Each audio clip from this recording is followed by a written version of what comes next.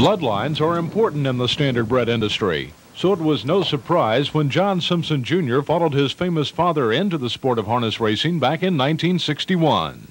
For the younger Simpson was simply carrying on the family tradition. I'm the fifth generation of horse trainers. My father's great-grandfather came from Ireland. He trained and rode thoroughbreds. And my grandfather, who I was very close to all my life, he had a livery stable in Chester, South Carolina. He also raced horses on the side. And then, of course, my father, you know, has done everything in harness racing could be done. So I really had all the best. The younger Simpson first came into national prominence in 1970, when at the age of 27, he became the youngest driver of a Hambletonian winner with Timothy T.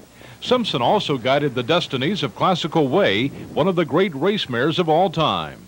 But no matter how many winners he trains and drives, Simpson is well aware of the giant shadow cast by his dad.